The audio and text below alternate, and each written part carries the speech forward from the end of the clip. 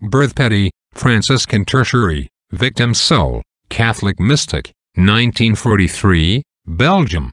Berthe Petit was a humble Franciscan Tertiary, a victim soul and apostle of devotion to the sorrowful and immaculate heart of Mary.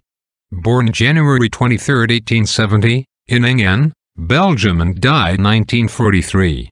She had been privileged with visions of both our Lord and the Blessed Virgin Mary since the age of 4.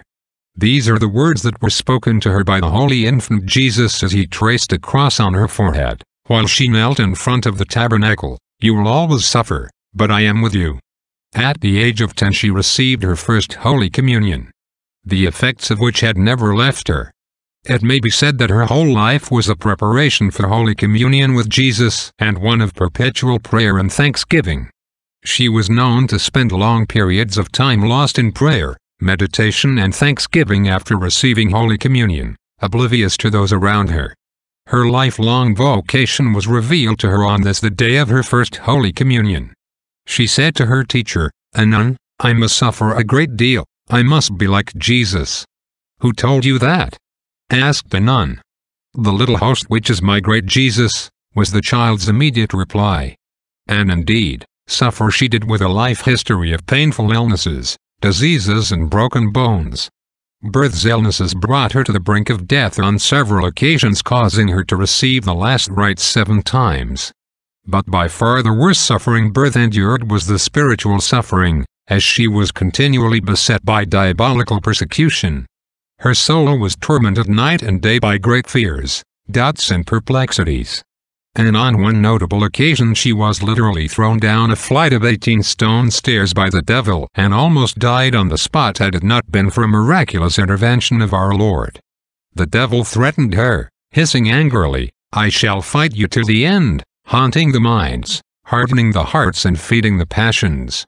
But through all her suffering, Berthe Petit maintained a countenance of cheerfulness and sweetness, with caring and great sympathy for others' pain. This humble victim soul shunned any public notoriety in the least, and few were her acquaintances or friends. His Eminence Cardinal Mercier, one of the few who knew her personally, had great reverence for her sanctity and knew of her personal holiness and genuineness as reflected in his obedience to the divine warnings and request by our Lord for him to solemnly consecrate his country to the sorrowful and immaculate heart of Mary, and by his writings. Almost 5 years after the Germans had left Brussels, Berthe returned to her home only to find it had been completely plundered. Berthe was obliged to take up residence with the Sisters of the Sacred Heart at their convent in Arvarest, and lived with them for some time. One of the nuns assigned to her room was asked by her superiors to see if Berthe took food secretly in her room, because they found she ate nothing, save a little coffee in the morning and a small glass of wine in the afternoon, which she promptly rejected. For 1 whole year the sceptical nun observed carefully everything Berthe did or said, and was left with nothing but admiration for this humble and virtuous soul. Berthe, it was confirmed, lived on nothing but the host. Jesus alone sustained her. As the sister testified, the fact that people came to know of her life without food was a real mortification to her. Sister Valessin, Trinitarian, at Vevey, charged with Berthe at the convent during the Great War. Berthe Petit was called to a dual mission. The first was to offer her life of suffering for a good priest of God's choice, since she herself was not to become a sister. In her younger days, she had desired with all her heart to become a Sister of Charity of St. Vincent de Paul, but it was not to be, as her family fell on hard times and she was forced to provide for them with her earnings. As a young teenager, Berthe offered the sacrifice of her dream to God, that her sacrifice might be a source of grace for a holy priest, which would one day bring back many souls to God. God graciously accepted her offering, and it was made known to her that she would one day meet the priest she had sacrificed and suffered for. The second and most profound mission was revealed to Berthe during a pilgrimage to the shrine of Saint Anne, in Alsace, that her greatest mission was to obtain the consecration of the world to the sorrowful and immaculate heart of Mary. Berthe knew she would not live to see the day of the fulfillment of this great commission given her by our Lord. At the end of her life, in excruciating pain, she was heard to say pitifully over and over, "Sitio, I thirst." After having been fortified by the rites of the Holy Catholic Church, Berthe Françoise Marie Magdalene Ghislaine Petit entered peacefully into her eternal rest on Friday, March 26, 1943. Amen. The words of our Lord Jesus Christ to Berthe Petit. The title of Immaculate belongs to the whole being of my mother and not specially to her heart.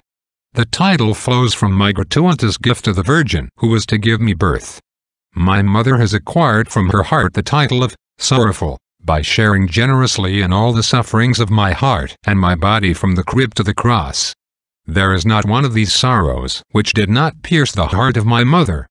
Living image of my crucified body, her virginal flesh bore the invisible marks of my wounds as her heart felt the sorrows of my own. Nothing could ever tarnish the incorruptibility of her immaculate heart. The title of sorrowful belongs therefore to the heart of my mother, and more than any other, this title is dear to her because it springs from the union of her heart with mine in the redemption of humanity. This title has been acquired by her through her full participation in my Calvary, and it precedes the gratuitous title, Immaculate, which my love bestowed upon her by a singular privilege. The worst calamities which I had predicted are unleashed. The time is now ripe and I wish mankind to turn to the sorrowful and immaculate heart of my mother. Let this prayer be uttered by every soul. Sorrowful and immaculate heart of Mary, pray for us. Let this prayer dictated by my love as a supreme succor be approved and indulgenced, no longer partially and for a small portion of my flock, but for the whole universe, so that it may spread as a refreshing and purifying balm of reparation that will appease my anger. This devotion to the sorrowful and immaculate heart of my mother will restore faith and hope to broken hearts and to ruined families. It will help to repair the destruction. It will sweeten sorrow. It will be a new strength for my church, bringing souls, not only to confidence in my heart, but also to abandonment to the sorrowful heart of my mother. Teach souls to love the heart of my mother pierced with sorrow that transfixed my own heart. My desire flows from my love on Calvary.